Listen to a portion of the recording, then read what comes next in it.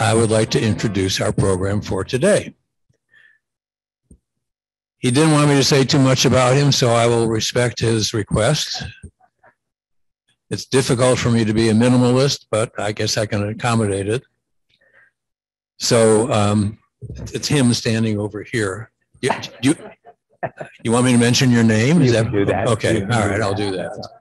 And so you might have guessed he might be, although he won't admit to it, he might be a musician, but we're not positive.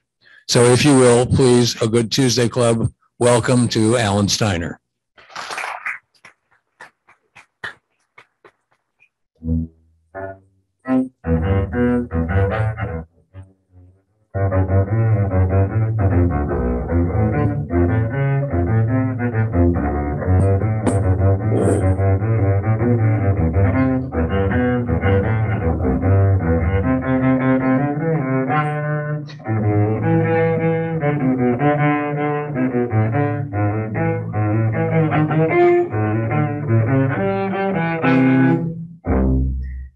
Thank you.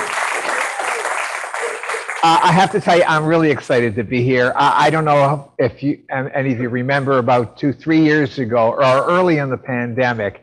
Actually, I'm counting on this group not remembering that I was actually on Zoom a couple of years ago.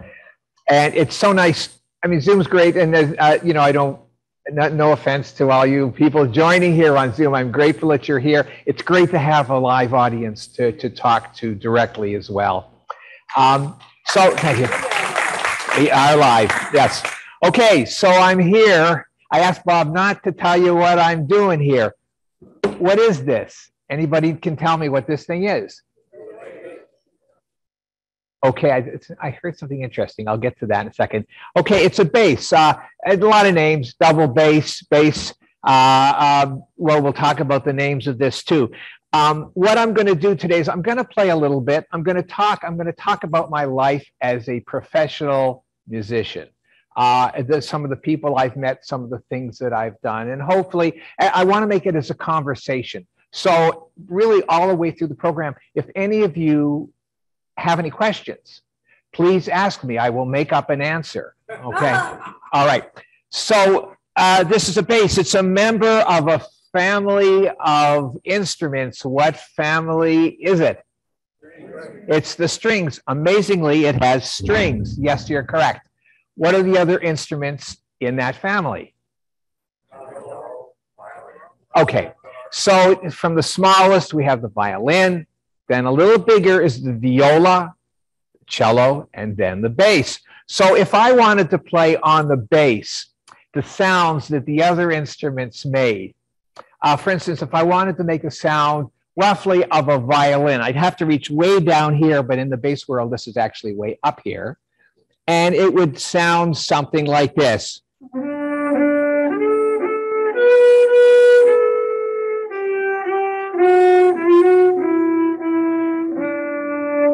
So, something like a violin. So the next largest instrument is the viola. So it's going to sound what? It's going to sound higher or lower? Thank you. Yes, lower. No, I don't look at my finger. Okay. So if you know, a lot of people don't know the viola because it looks like a little larger violin, and it's sort of tucked in the middle of the orchestra. And it's interesting with the viola players because they have a bit of a complex because they tend to play a lot of offbeats. You know, chuck, chuck. We're the they're the chuck, chuck, chuck, chuck. So when they practice their scales, they don't play every note. They play every other note. And I'm going to get called on that one. Okay, so if I want to make a sound something like a viola, it's going to be like this.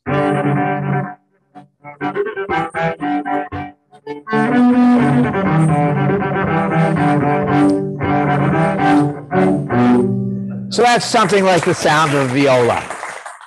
Next largest instrument is the cello. And you sit to play the cello. And it's a little bigger. And it's going to sound something like this.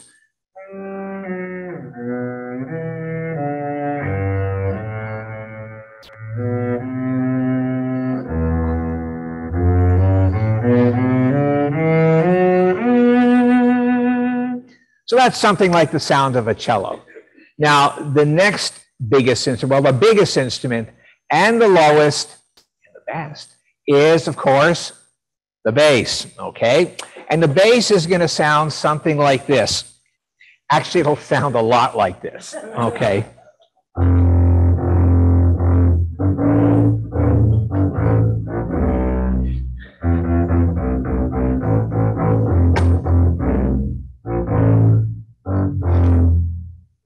And can you, I've got a question, especially those here, can you feel the bass? Now, with all the carpeting, you don't get quite the same resonance, but that's part of the fun of playing. We feel what we're playing. The violins, they don't feel anything. We feel this. Now, the place of the bass in the orchestra is the foundation. We are literally the bottom. We hold the orchestra up. And you know, it's funny. I'm going to be talking. It's funny. I always harken back to some of my youth orchestra days at school because there were some fun things that happened. But I was playing. Oh, I didn't tell you about myself. I'm a native of Toronto, Canada. I've been here since 1986. I am legal, and I am a dual citizen, I went to school in Philadelphia to the Curtis Institute of Music.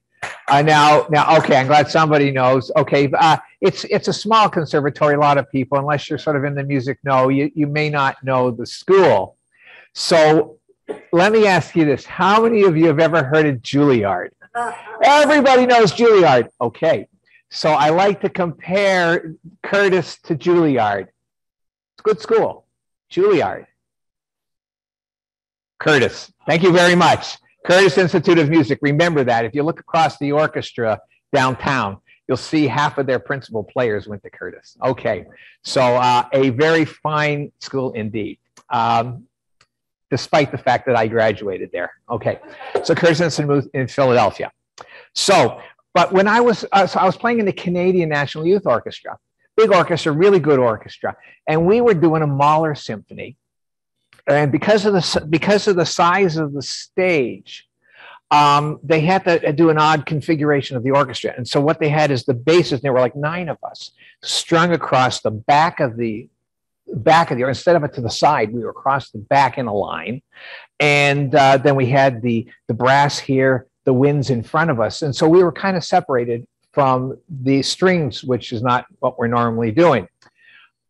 And we're playing this one movement of this Mahler symphony, and it's a sustained long note. Just, I don't know, it was like a low F or something, I don't remember. That's all it is. For like bar after bar after bar. Really soft. Couldn't play it in tune. Our coach was beside himself. He was so upset at us, we could not play it in tune. Finally, he decided he'll come up, he'll sit on the stage with one. So he sat next to me. It's sort of in the middle. And we played this piece again. When we got to this spot, same thing, it was out of tune. So he figured out what had happened.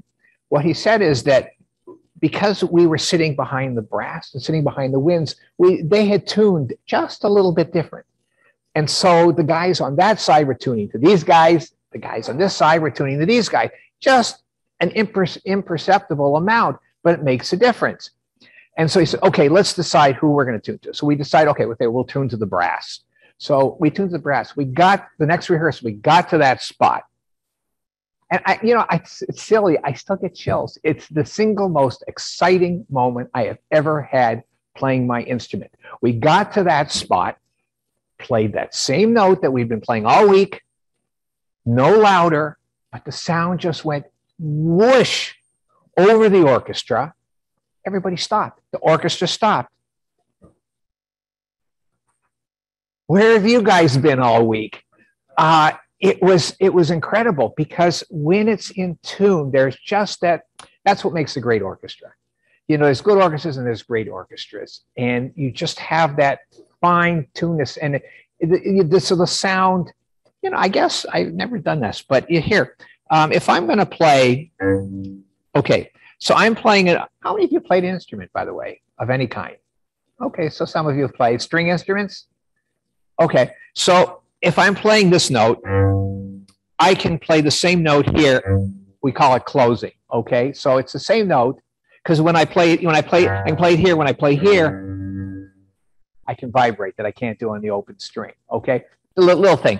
But so if you listen to this, now I'm going to move my finger just a little bit.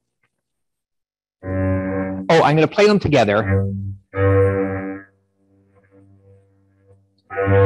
So it sounds like basically one note. If I move just a little bit,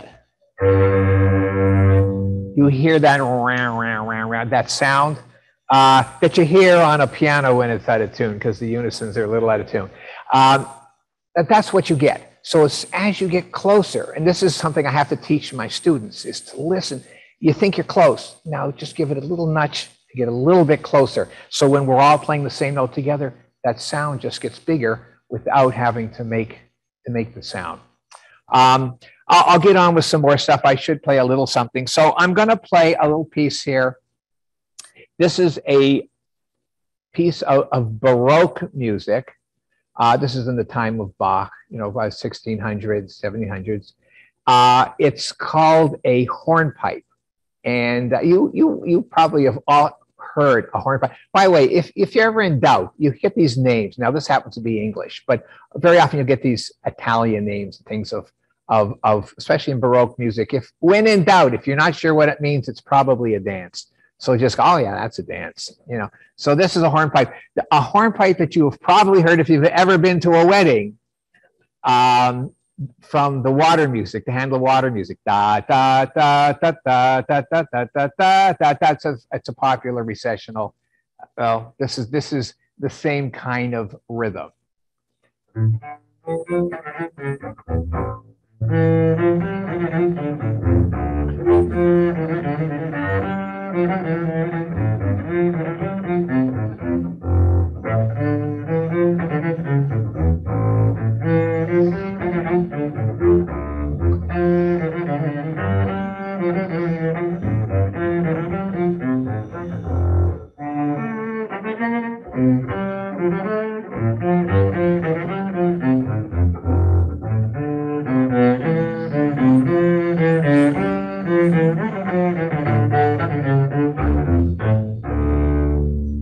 The Hornpipe by Galliard. Thanks.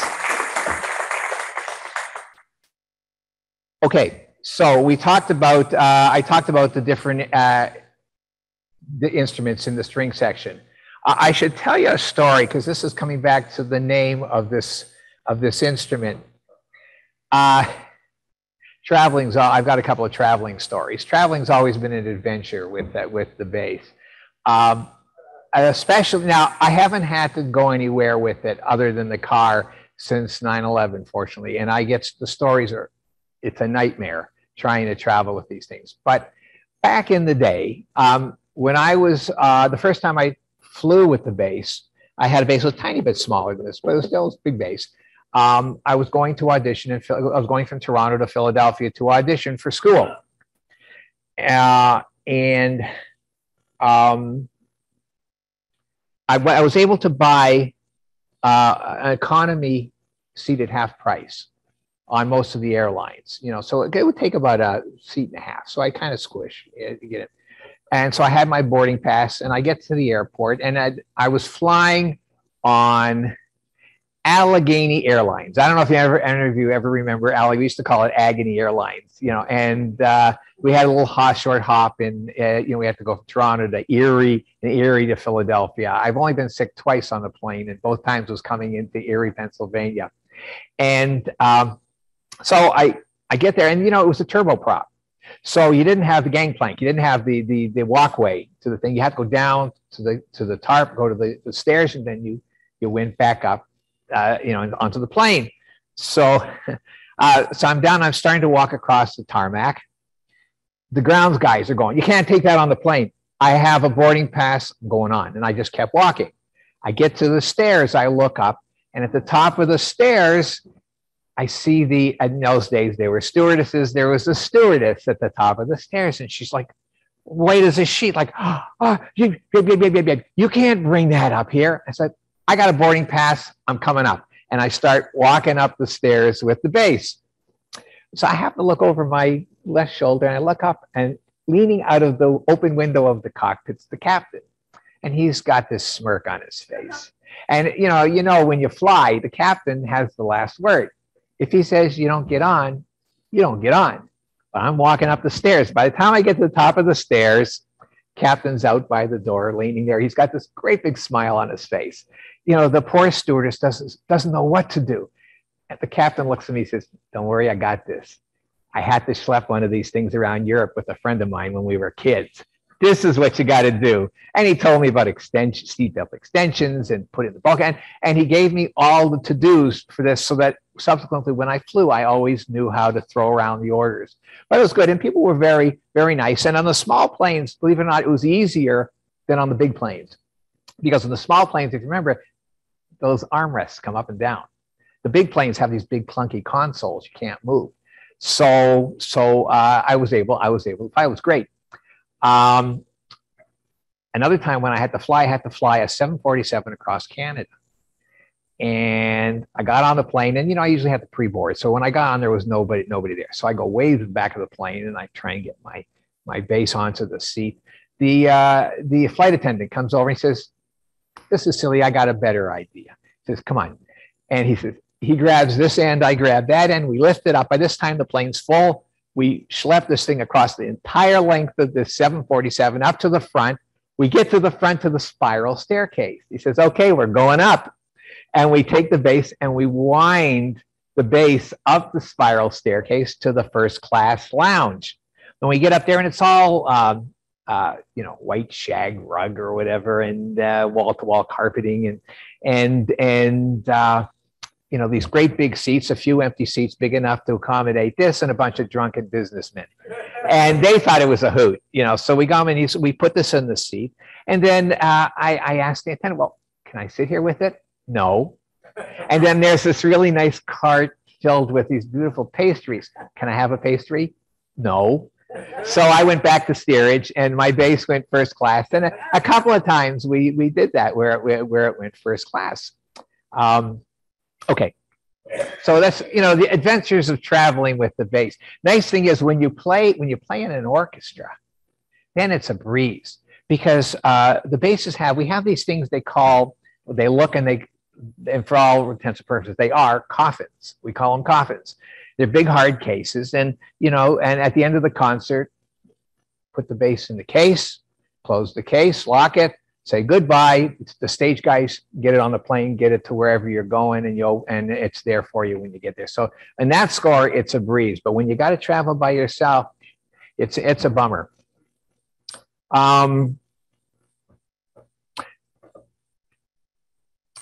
Been using this thing. Got an idea what this is?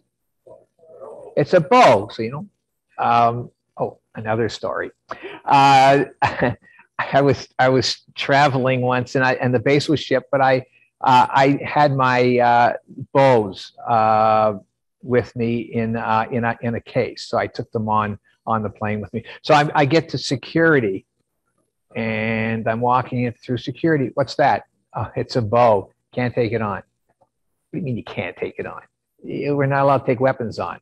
"No." It was in it was a little case. I opened up, it's like a violin bow. "No, you can't take it on." And I was trying to convince this woman that no, this was like a violin bow. It almost became a weapon. I finally was I was finally able to convince her that, yeah, I can get on. So I did. But that's a bow. But then sometimes I take the bow and I put it down. Now I'm going to test your musical knowledge here. Sometimes I use these guys. And what are they? You guys really do have a pretty good musical knowledge, and especially you don't all play. Yes, they're fingers. All right. And we pluck the string. In fact, you see the jazz guy, doing that kind of stuff. All right. And, but you got to remember, I am a highly skilled, highly trained professional musician. And as such, we don't do anything in English. We have all these fancy words, more usually in Italian. It sounds very impressive, okay? So like doctors learning Latin.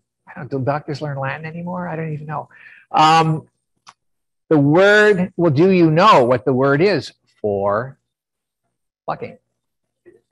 Pizzicato. Okay, a man of knowledge over there. Good. Yes, it's pizzicato. So if I wanted to play something pizzicato.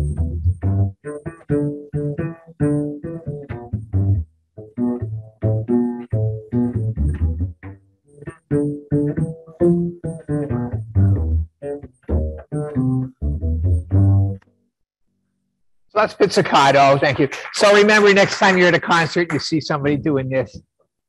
Guys doing pizzicato. So remember that you can impress. You can impress your significant other. How many of you remember Nat King Cole? Oh, yeah. Oh, everybody, sure. That's why I love these audiences. When I talk to the kids, they don't even know who Bullwinkle is. It drives me nuts. I love talking my contemporaries here. Nat King Cole. I want to play just a little piece that he made famous. Did you know that Nat King Cole was primarily, or Bob would know this, he was a pianist. That was his instrument. He came to the singing stuff later. Hard to imagine, but he was first and primarily a jazz pianist. So this is Nature Boy.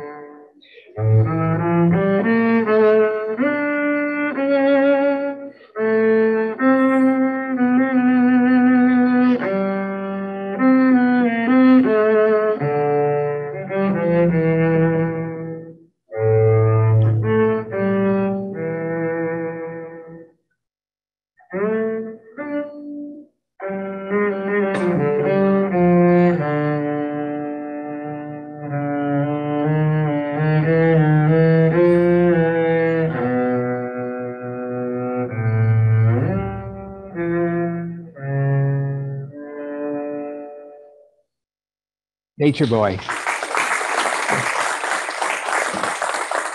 How many of you gone and seen an orchestra? Gone to an orchestra? Well, most of you have seen somewhere or another. You've seen an orchestra. You ever wondered when you look at the orchestra, are any of those guys actually looking at the conductor? Have you ever thought about that? Are any of the guys in the orchestra looking at the conductor? All right. And, well, the fact is, we're always looking. Now, I tell you, I've played with conductors where we try not to look at them because they're getting in the way. But really, we are always looking at the conductor.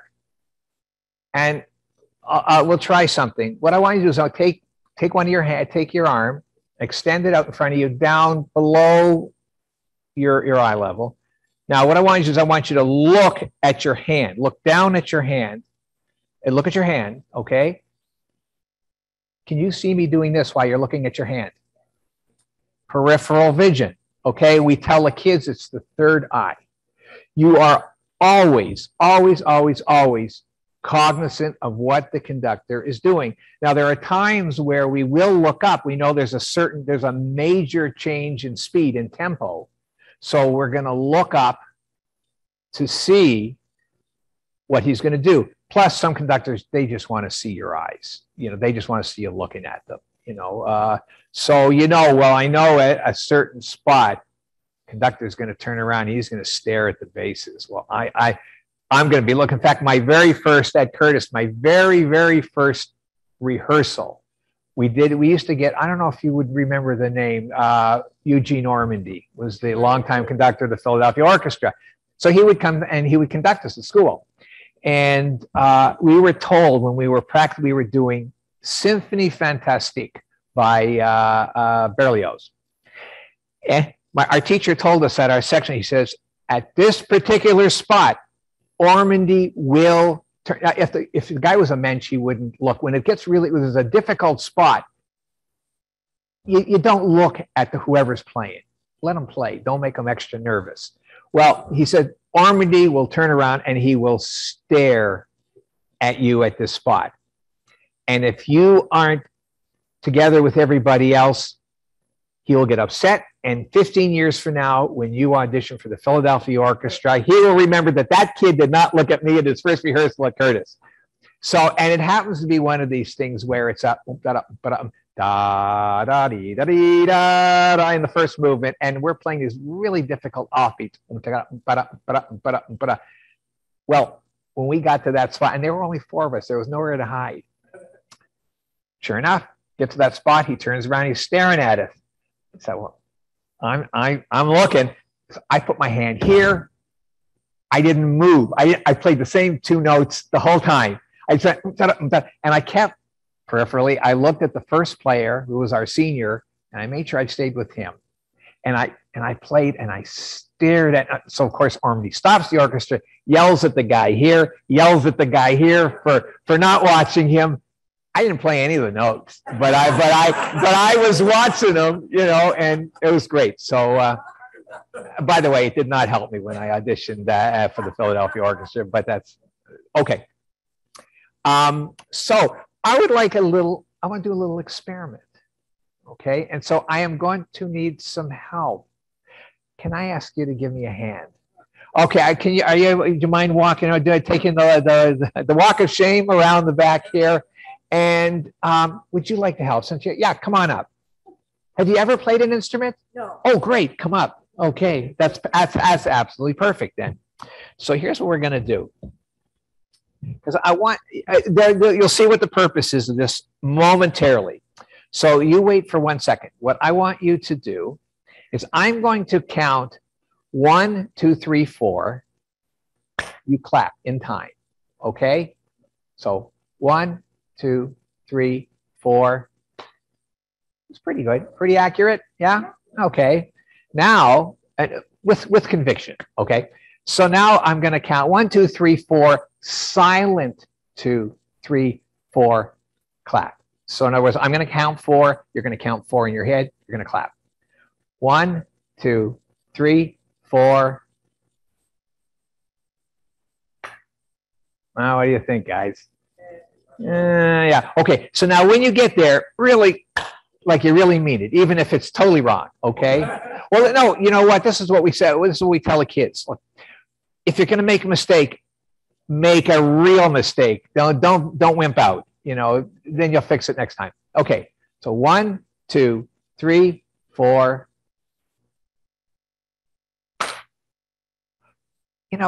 He was moving so well, and then you jumped the gun, but it was very close. It was good. So now we're going to complicate the issue because we're going to have 2 people do the same thing. So now you get to come on up here. Okay. So yeah, I guess you can just stand next to each other, and we're going to do the same thing. First, it's going to be 1, 2, 3, 4, clap. Okay. So 1, 2, 3, 4. That was really pretty good. All right. So now 1, 2, 3, 4, silent clap. Okay. But I'm going to ask you not to do this. I want it all in here. Okay. 1, 2, 3, 4.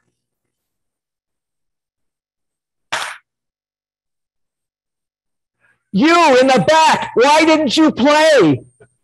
You said silence. This is silence. Okay, fair enough. Fair enough. We're going to go 1, 2, 3, 4, silent 2, 3, 4, clap. So the second measure, the second 4 are silent. Okay, so in other words, we want to see if you can count them in your head. Okay, so here you go. 1, 2, 3, 4. Well, I'll tell you what. They were wrong exactly together. So there's something to be said for that. Okay, so thank you very much. That's great. Okay, you can leave. Yes. So the point is now, sometimes what I'll do is I'll add a third and a fourth, and then what do we have? We have a quartet. And it's so important for a musician to be able to count here. I love going to, I don't know, you guys have grandchildren. You ever go to their concerts at school? Next time you go, if you go see the band or the orchestra, watch their feet. I love it. Watch the kids. They're all at different times. So they're all beating, but they're all beating at different times. And you know, but so you learn, you can't be doing this as a professional musician, and you can't be doing this. You have to learn. Hello, is that me? My heart. One thing I like to do, and I tell my students to do this too. When you get down to 10 seconds on the microwave, turn around and count down the last 10 seconds. See if you can get to the buzzer or the beep at the same time, because it's seconds. So it's a good way of practicing to see how close you get. But it's so important. So if you watch a string quartet, especially, there's where you really notice it. You can see a good string quartet. They're not just looking at the music. They're locked into each other. They're playing. So there's a leader, usually let's say the first violin or whoever happens to be playing the solo part at that point. They are just locked in and watching each other all the time. And so they have that internal clock going. And it's so important to have that. So you can't just rely on the conductor and the orchestra doing this. You have to be listening. You have to be able to feel what's happening. You know, it's I can say the orchestra is the ultimate team. We have to work together. I've done a couple of Rotary Club things, and the first time I was asked to do that, I'm thinking, well, what do I have to offer a bunch of businessmen? But then I realized, you know what? It's the team aspect of the music that is what's so valuable, and how you as an orchestra have to work together. Everybody has to be on the same page. And we're also, apart from maybe a surgeon, I don't know of any professions where you can make $1 million and bat 250. You got to be on all the time, and so there's a lot of, and that's the hardest part of playing an instrument. It's not this stuff. It's the mental aspect of playing an instrument and the focus and the concentration, and that's what always impresses me with the guys, especially the guys in the big orchestras. The focus that they have to be on all the time. And it's hard, and you have to do it. You know, and you can't just work, you can't play on automatic. You really have to be thinking about what you're doing. So that's, anyway, let's just give you an idea, a little bit of what it's like, how you have to work together. You know, it's one thing to do this, and it's another thing to do that at the same time with somebody else.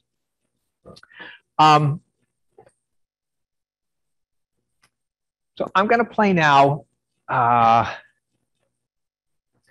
couple of little Yiddish pieces. My Yiddish isn't any good, so I won't even try and pronounce this one. Well, maybe I will. Maybe someone can help me here. It's Yisrael Voreta. I don't know if I pronounce it right. It's Israel in the Torah. It's a liturgical piece. And then followed by Oifen Pripachik. And I have a little story about the Oifen that I'll tell after. So we'll do the Yisrael Voreta first.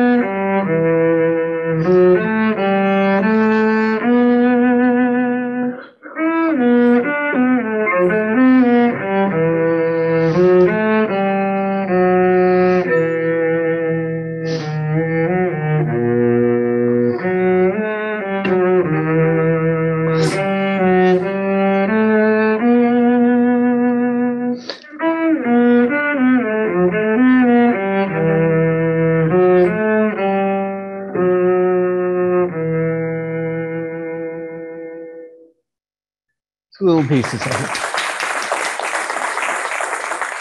So I was doing this program at a nursing home, retirement center, rehab thing in Evanston a couple of years ago. And so I'm playing through the thing, and I was playing for the memory care unit. It's always a challenge. It's very rewarding, but it's really a challenge to play for these guys. And partway through the program, I'm looking around and I recognize there's probably a few Jewish people in the group. So I thought, you know what? I'm going to play these pieces. And I played the Oifen Pripachik. When I was done, I happened to look over to my right, and sitting in the wheelchair in the corner was this gentleman who had basically shown no interest or awareness the whole program. But I'm looking over and he's got tears running down his eyes. My dad used to sing that to me. Dad used to sing that to me. It made my day. It basically made my career. I said, this is why I play. This is why we play. There's the power that music has. And you see it with these people, how it jogs memories. And I've gotten that a lot whenever I've played this now. And to people where there is not, a Jewish face for miles around, but they seem to recognize this piece, or just the emotion of the piece. And it's absolutely fascinating to see. And it really, it validates what we do as musicians, is when we get a chance to do something like that. Now, I guess I should make sort of a equal time. And given the season, I'll do this little piece, I think, okay.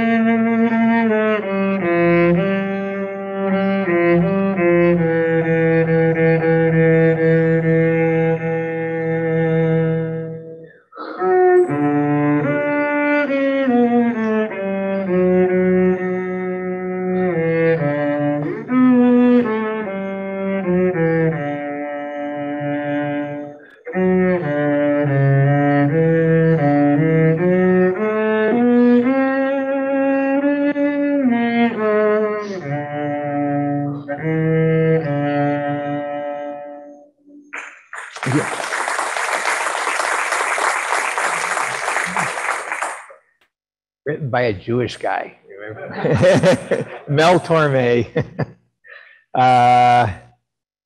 Okay. I'm thinking back with this is a story that I always like to tell. It's, again, back to my days at Curtis. In my first year at school, one of my buddies, in the first, he was only there for one term. He was a clarinet player. He was one of the very few at that time African-American faces at school. And generally in classical music, you just did not see African-Americans. And he was a real fine, as it was everybody at school, he was a real fine clarinetist.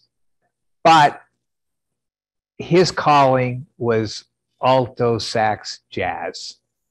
The name is Alex Foster. I don't know. He played in some of the one of the a couple of big bands, and I think he was also a regular in one of the nighttime TV shows for a long time. Great stuff. But at that time, he was there studying clarinet. Then he figured out that no, that's not what he wants to be doing. But he had heard that there was going to be a jazz concert in town in Philly. A bunch of us should go. So a group of us got together. We went, and he brought along his horn because, it's some of the little clubs, it's kind of almost a tradition that at the end of the last set in the evening, if you brought your instrument, sometimes you can just get up there and you can jam with the greats. And so Alex brought his horn along. Figured maybe he can jam at the end of this thing. Well, we get down to the venue. It's the Spectrum in Philadelphia. There's 15,000 people. Probably not going to be jamming at the end of this concert. But this is some of the lineup for this concert that night. Miles Davis, Thelonious Monk, Weather Report, Dizzy Gillespie, Maynard Ferguson, one band after the other. It was like a Hall of Fame thing. I looked it up once. I don't know if this ever happened outside of one of the big festivals, but it was just so cool. So you had all these great bands playing. So Danny was told, if you ever had a chance to meet Dizzy Gillespie, this is what you had to do. You had to go up to him and you had to say, knock, knock. Who's there? 2:30. Ooh, better see a dentist. Terrible joke. 2:30, better see a dentist. All right. So go ahead. I don't know. It's 3-4 years later. I'm playing in the Jerusalem Symphony. No, it wasn't. I'm saying I'm getting ahead of myself. I'm playing in the Quebec Symphony. I've just been everywhere. I'm playing in the Quebec Symphony, and we're doing Jazz Meets Symphony concert. Guess who's the artist? It's Dizzy Gillespie. So I have to do this. So before the concert, I knock on his door. Door opens. Yep, there's Dizzy Gillespie. Knock, knock. Who's there? 2:30. Better see a dentist. Who told you that? And he just starts to laugh. It was hysterical, but it was exactly what was supposed to happen. And he was so nice. And he did me a favor. He blew up his face for me. But this is one of the fun things about doing what we do. Now, if I had any of my colleagues here, they would just roll their eyes because they've all been through this stuff. They've all met these people.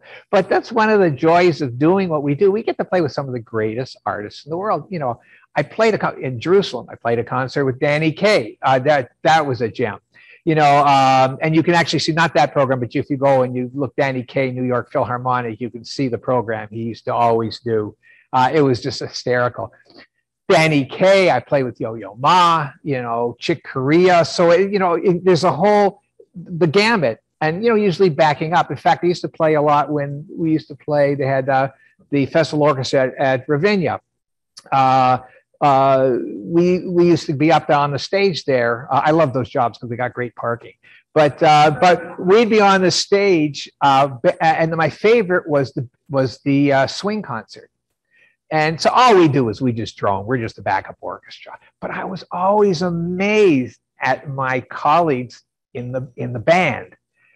These guys would nail these incredibly complex and difficult rhythms, and it was basically rehearsal concert. And I used to go, I said, how do you guys do that? Because we do it all the time, but it's absolutely amazing. And and the people we meet. I played out in Elgin's. If you ever get a chance to go out there, Elgin's got a really good orchestra. And I played a concert with them one time with Debbie Reynolds. And what they normally do is we play one read through with her conductor and her little combo that comes with, just to read through the charts. And then maybe she'll come in for the sound, just for a sound check at the end. She might sing a tune or two, because she's done this program a million times. Well, all I could think was Debbie Reynolds. I thought she was dead, and because I hadn't heard from her forever, and I don't know, So she comes in late in the rehearsal, little lady with the purple bouffant, whatever you called it, hair in a beehive, she was tiny, and she comes up with the Coke bottle glasses, and she looked like everybody's grandmother. And she comes in, she looks at the first cellist. You know who I am?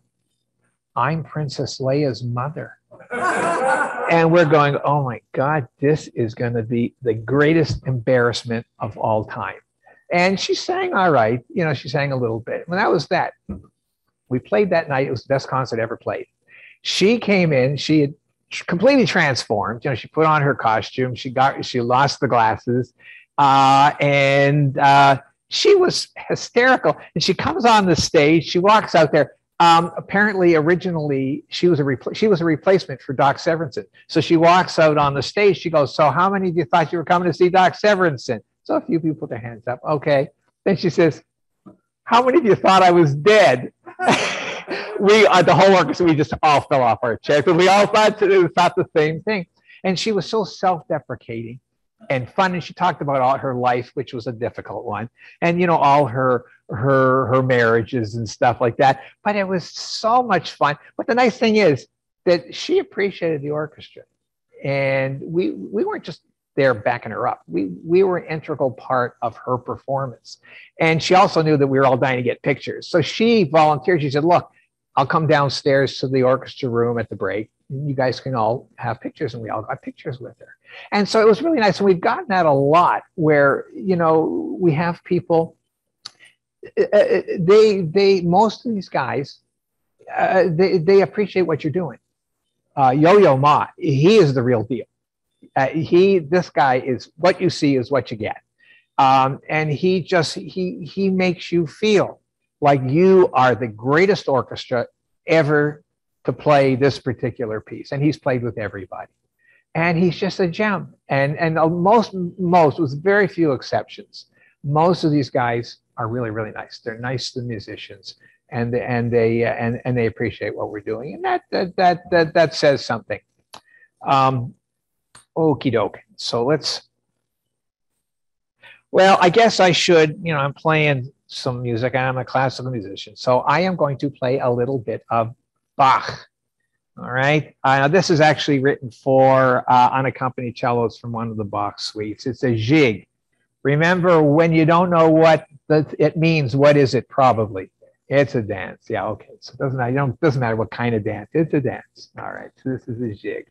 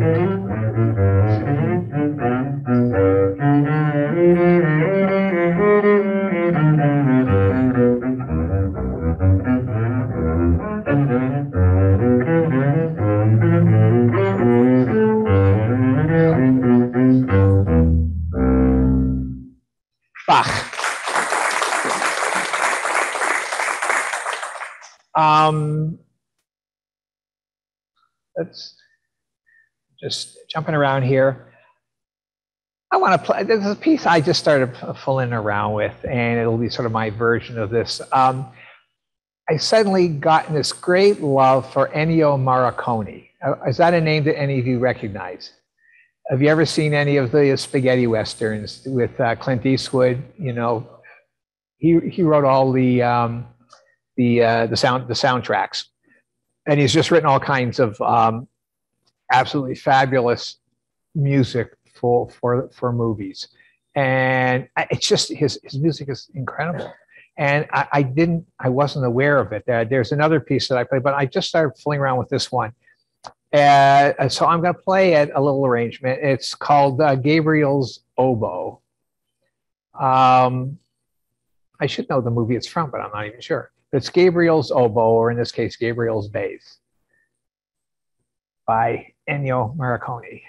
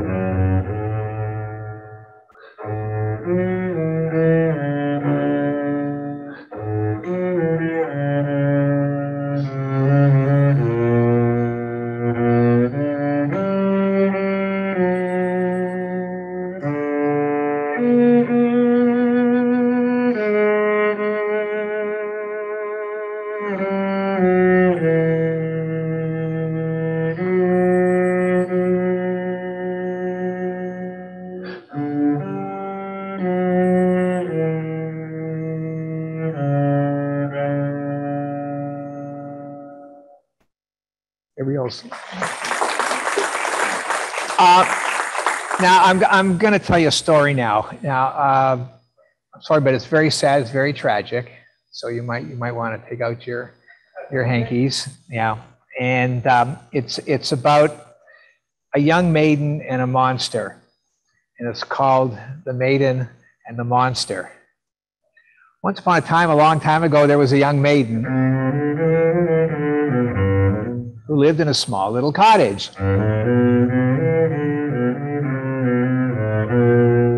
Next to the small little cottage was a little garden with lots of pretty flowers.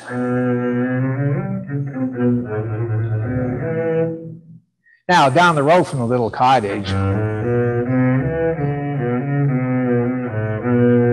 was a little town with lots of happy people.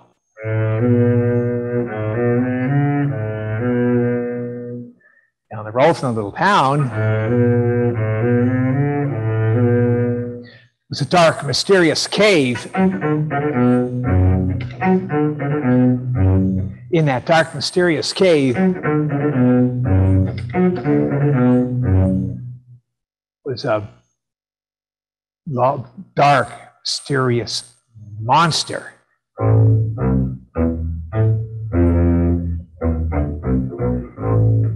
One day, while a young maiden was out picking flowers in her garden, the monster came out of his cave. He went past the little town and came up to the little cottage. And he opened the little gate and went into the little garden where he saw the young maiden bending over, picking up flowers.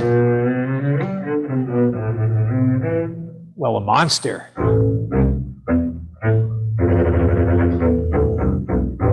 crept up behind the young maiden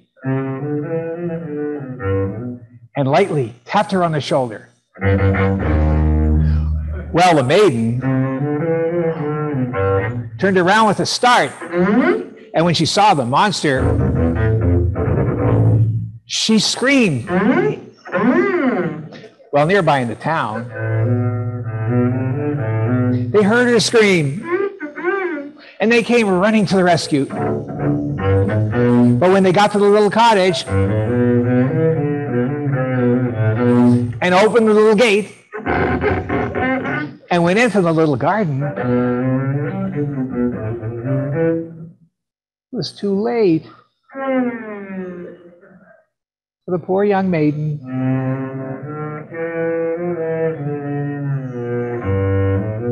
Had eaten the monster.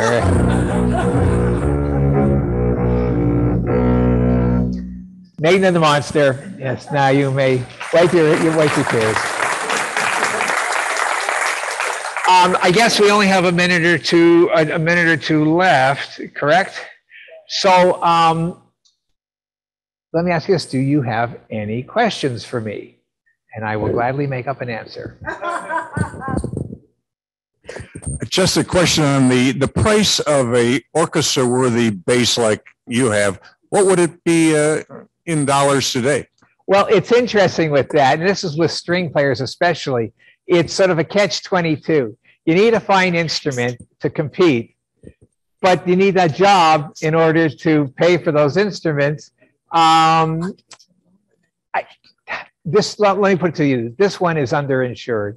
I've been told that I've got to get it checked. This particular instrument's probably in the six figures anyway.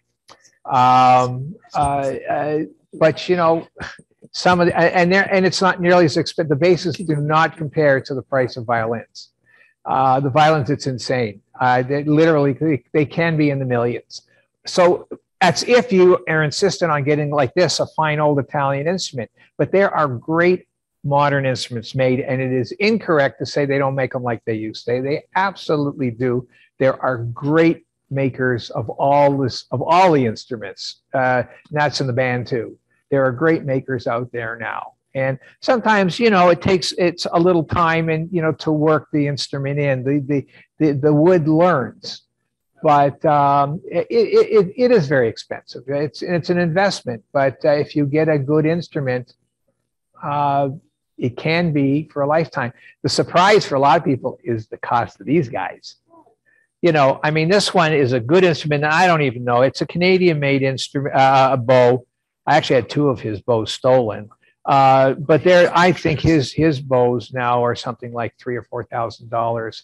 I had a bow that I got years ago.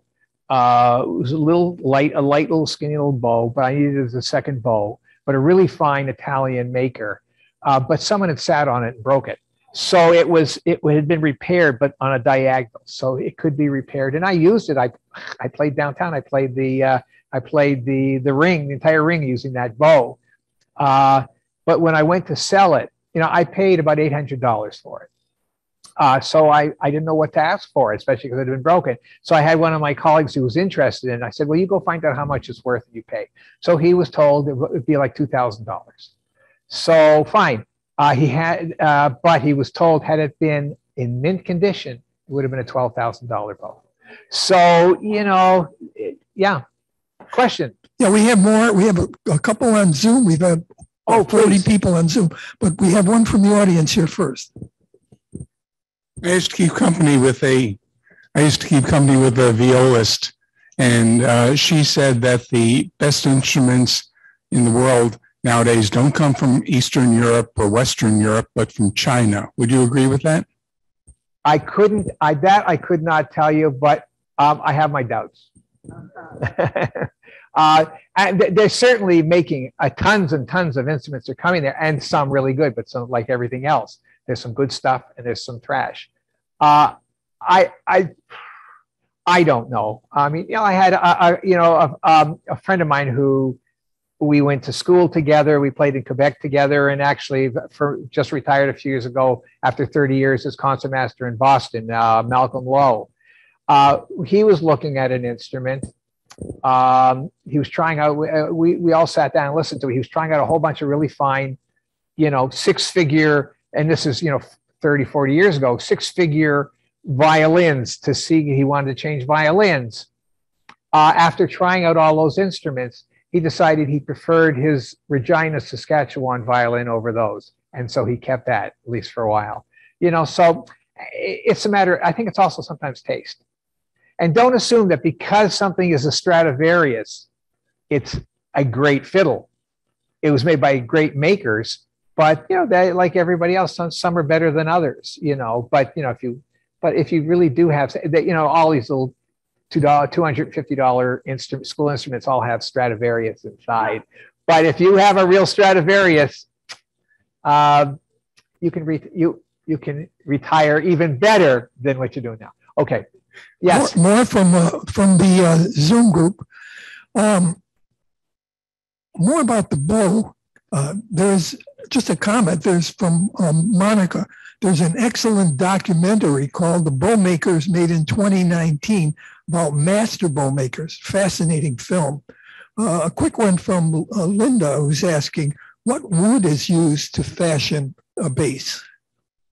I'm terrible at this because I meant to look it up. I'm awful with that. Okay, let me give you something that you might know more than on this.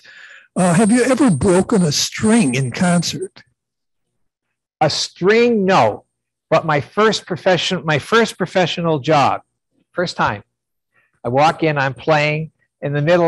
We were rehearsing, I think, for an opera or something like that. I hear pow, rattle, rattle, rattle, rattle. So I'm looking around and I see everybody's looking at me. So what are you looking at me for? And they all look and they're pointing. The tail piece that here, the wire at the bottom snapped. And of course, when that happens, the strings just hang, everything falls to the floor. And it was so embarrassing, but what are you going to do? Bass strings rarely break. Okay. You may have noticed, if you see in the symphony, some of these guys have this little piece, this extension on their bass. If you look at it, it's what it is. It's an extended C string instead of EADG, it's a C string, so it goes down a little lower. For various reasons, I wasn't able to put one on this bass. And those have a tendency, because they're long and they have a much wider vibration, they can break once in a while. But I saw a concert. I've seen a couple of times, but I saw one where I think it was Pinchas Zuckerman was playing some solos, and he broke a string. Okay. So he just said, "Excuse me," ran back, had the strings in the back, put them on, and that was it. Okay, couple more. Are there any solo jazz musicians that play bass? Oh yeah. Oh, many. Who might you think was one of the outstanding? Well, I mean, Rufus Reed is one that I just happen to know. I tell you what, you want to hear. Here's a great one to look up. Esperanza Spalding. I've got a couple of her songs. And this woman, young woman, is a wonderful, wonderful singer and a great bass player. And I mean, to me, it's hard enough to sing, it's hard enough to play, but to do them both, and do them both really, really well. And she's one absolutely worth looking up. And yes. Wait, let me give you one more, and then I'm going to turn it over. Yes, just want to finish the Zoom question. There was one last Zoom question. Have you heard the expression that the loudest sound of the bass is its absence? Somebody asked that last time. Yes, and that kind of comes back to, remember that story I told you about playing in the youth orchestra when we played that low note, and then when we got it in tune, suddenly everybody heard us because we weren't there, because we weren't clear enough. The bass is the foundation. The house isn't going to stand up for long without a good foundation. So you have, and this is what makes the Chicago Symphony. The Chicago Symphony has a fabulous bass section, and it's a fabulous orchestra. But if you have, it's what you need. So you need that foundation. So it is true, you've got to have that. So, and if it's not there, there's just something missing. Yes. Are you affected very much by humidity, heat, and everything as you move from place to place with this instrument? Me or the bass? Yes. Yes. Yeah. And, that's why we're constantly tuning, and literally, and it's even more so with something like the violin, literally, going from room A to room B, it can change the, because it's wood, it's alive, it's expanding and it's contracting. And, are the strings reacting as well? No, that's not advantage of having steel strings. Many years ago, it was got strings, And there they would dry. You had to put mutton on or something. You had to keep them moist, and those would break. You don't get that as much with the strings, but with the instrument, it's the expansion and contraction. I'm a piano tuner, and I deal with pianos all the time.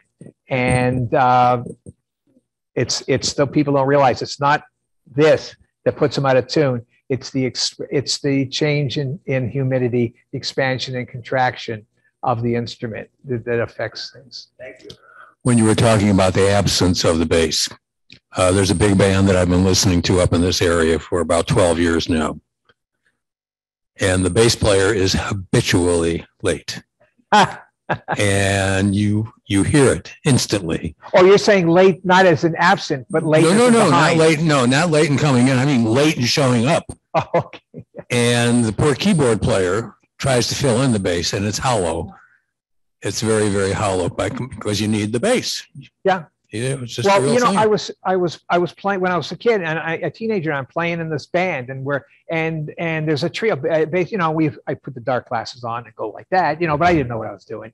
And but the drummer is yelling at me, push it, drive. I say, what do you mean drive? I'm listening to you. He says, no, I'm listening to you. I had no idea. I figured, well, he's the loudest. Everybody listens to the drum.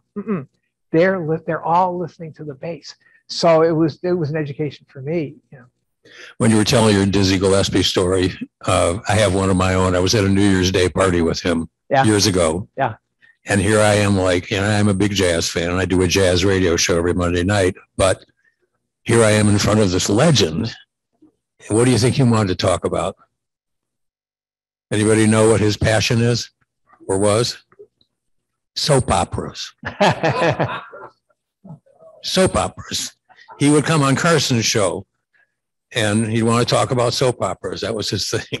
Well, you know, these guys, they travel so much. They spend so much time in the hotels. What are they going to do? Sit around and watch the shows. Yeah. But yeah. Well, Alan, thank you so much. And now I can say a musician. Yes. Guys, thank you so much. Everybody on Zoom. Thanks. I really appreciate it.